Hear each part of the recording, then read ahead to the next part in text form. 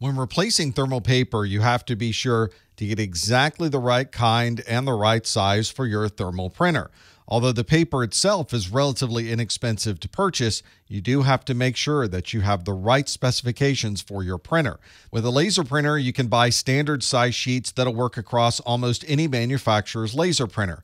For a thermal printer, you want to make sure the paper is exactly the right size. You don't want to get paper that's too small or too large. It might cause jams during the printing process. If you've ever been in a store checking out and the register has run out of receipt paper, then you know that replacing this thermal paper is a very fast process. You would open the printer cover, you would remove any existing rolls that are inside that printer, replace it with a brand new thermal roll, close the cover, and then press a feed button to make sure that the paper is feeding through the printer. And you've now replaced the thermal paper inside of that receipt printer.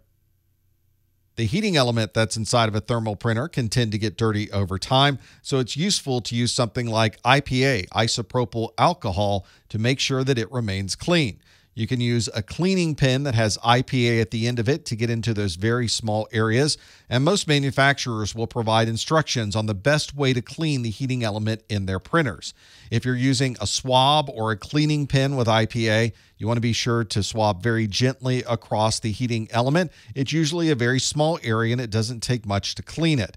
Some printers allow you to clean using a cleaning card. This is a card that is passed through the printer, very similar to the thermal paper. This means that you're not only cleaning the heating element, but you're also cleaning the entire paper path as well.